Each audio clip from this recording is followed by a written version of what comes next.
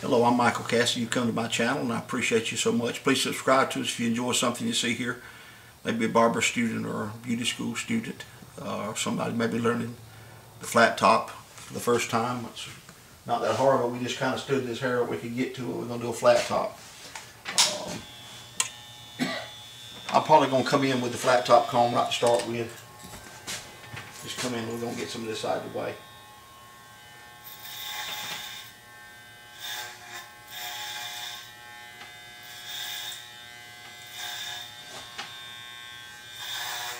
I didn't realize it was that long. Long. Mama gonna trust that.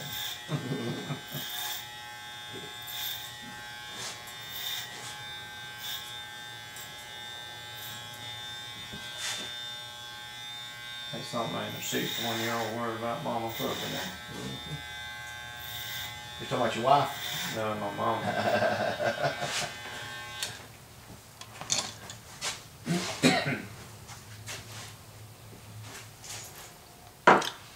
Pulled that dog out the weeds. I'm fixing to put it back on the road.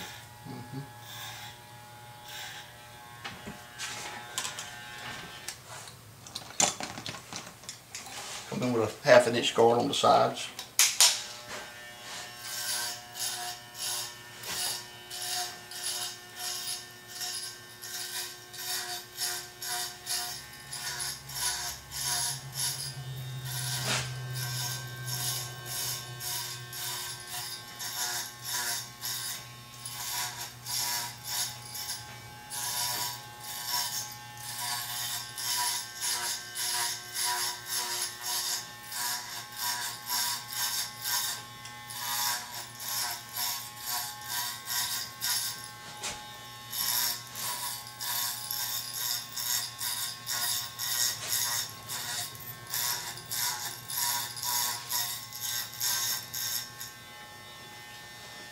I got an old pair of them hand clippers Mama used to use on. Back in old days, huh?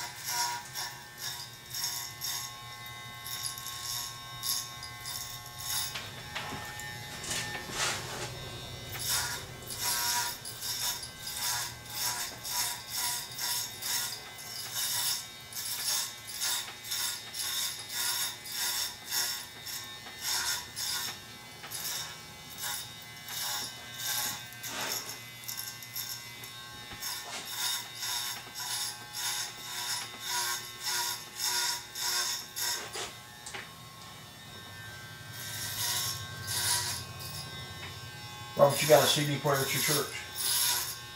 You play CDs, soundtracks? I got one of them little Karanka machines. Yeah. Yeah, I can put it on there. Yeah. We've been talking, I ain't talked about it a long time. I was wanting to get a whole new system, you know, sound system. And I'm sure I could get the attachment that goes to the one I got. Well, we can use a regular machine too, just put them on, turn it up loud and have it. You got a microphone with your PA system. Oh yeah, I can plug this here into the sound system. We okay on that. I've done that at several funerals when they wanted certain things to play. That's all we got to do. I had one little girl, she sang Amazing Grace. Her daddy helped do the service. He was a Mormon man. It sounded like you was hearing an old-timey Baptist preacher when he was up there. And his family, he's got 9 children. I mean, they just so well behaved, you just wouldn't believe it. Yeah. And this girl, her name is Isabel. She's got the most beautiful voice. She sang at her uncle's funeral and her.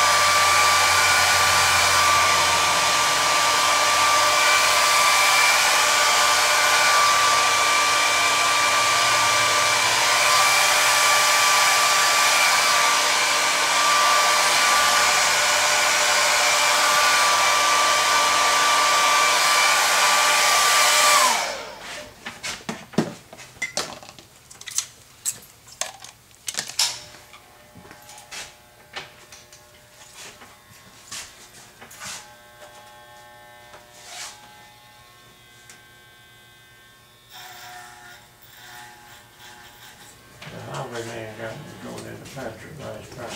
Oh, how bad was it? 55 and a 35. Oh. What a bit of fun was it? He gave me a break. That was nice. Gave me a warning ticket. That was good. He walked up to the car at the Dollar General. I done got down there. I told him, I said, I'm guilty. I'm guilty. I was speeding. He said, give me your license and registration. I said, well, I got a weapon in the pocket. He said, that's all right. Get your registration. He said, I'll be back. He went to the car and he come back. He said, here, Mr. Turner, you have no court date, no fine. I'm giving you a warning. Ain't that nice? I told him, I said, you don't know how much I appreciate that. And see, if I'd have tried to argue with him. Yeah. But when he was walking to the car, I was saying, I'm guilty. I know I'm guilty. Ain't no good saying I won't speed. No, I knew. I was daydreaming. I actually was daydreaming. Coming from Chesterfield. We had run all day, and I was wanting to get home. And just rest a few minutes. I might have been running faster than that. That's nice of them to let you off though. Yeah, well, I found out over the years, you be honest with me. It let you go a lot easier. Yeah. I went before Mr. T-Vale down there one time. He said, well, what you doing here? I said, I need a break. And the patrolman told him, said, well, he was honest and truthful. And so he dropped my fine from $160 to $80. Nice of And I still lost 4 points. Though. Yeah. I was turning in over there at Becker and a car passed 3 behind me and hit me. Landed on me. Hey, sweetheart. Hey, how you? I'm good. I went down there. Ooh, have you- I've been there. It's really, really, really bad. Okay. But I have 110 now. Okay. I'll bring you the other 40 by the end of tonight. Okay. Before you close. That'd be good. Do I just have at it? What's in there now? What's left in there? Trash. Is And a that? whole bunch of dog shit. I mean, no, excuse my language, but. Okay. Go ahead and do it. Go ahead. Go on down there now. Yeah. You get in there. Go ahead. But it's it was unlocked, so we just went on in. That's fine. That's fine. So you just want me to throw everything out? Now, it should be a wash machine, a dryer in there, and maybe a refrigerator in there. Is that right? There's a fridge and a stove. I didn't say it long because the smell was horrid. Okay. And I know that back bedroom, it's gonna need, the walls are gonna be replaced. Okay. And the carpet, it's mold and. Okay. We'll get to that. Yeah. Okay. You want me to come back down here a little bit? That'd be fine. That'd be great. When would be a good time? Just anytime, probably about the next few minutes. I'm making a video now, this flat top haircut, so all this is on there. Oh wow, I'm so sorry. That's all right. But you're not on video, but I didn't show you on there. But just let me know something, we'll talk about it. Call me back here. Here you go. Here's my number. Call me back and we'll talk about it. I'm sorry. Stay off the video. Thank you now.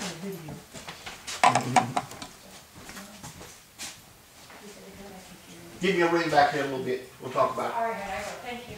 Thank you.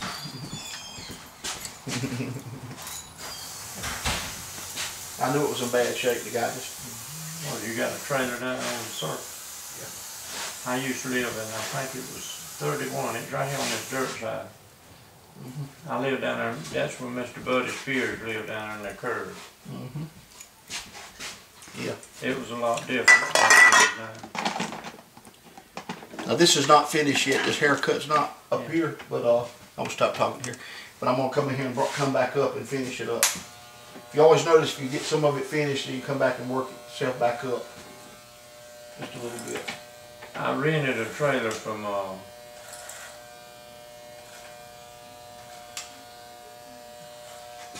Denby man.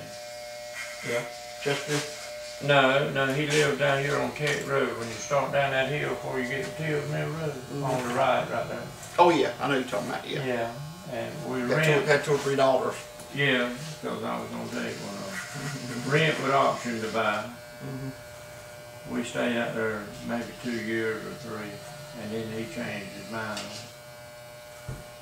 You got to get paperwork done to start with if you're gonna do something Yeah, I like that. know. That was a lesson I learned. Anyway, my cousin ended up and bought that trailer, and then a tornado come through and flipped it upside down. But I loved it because the kitchen was lifted up, and you step down into the bedroom and to the living room.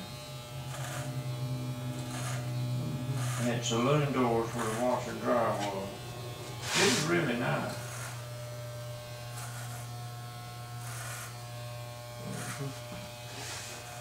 See, we was gonna pay for it and get it close enough, then we was gonna go to the bank and borrow the rest of the money.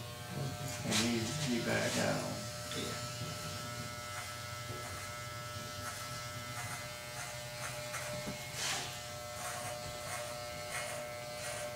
So you see what goes on in the barber shop every day. Basically, you get to see what happens. You get the real story. Well, Which is all right. a lot of people speak up sometime, and that's habit. Oh yeah. See, my friend, he's got up and testified in church about he seen himself out of his body. Yeah. And then still talking that way. So Yeah. Yeah. I don't understand it all the time. That flesh and blood, still corruptible. All I know is America's in trouble. I believe that too. I believe that too. They in worse of trouble than what they think. I think so too. I'm scared they'll all take us from a foreign land, try to take us. They gonna do it. They already here. Yeah. These training camps, even up here in York. It's all. Yep. And there's a separation now of Christians and non-Christians. Big time. Automatically, if you're a Christian, you're wrong nowadays. Yeah, You're on the wrong. Whatever used to be right is wrong now. What's wrong is right now. yeah. And the Bible says speaks to that. And that's a little bit of persecution we're going through now. That It's just, it's nothing. compared to what it is when they behead you. You know. And see, the Bible says people kill you in God's name, and that's exactly what they're doing. Oh yeah.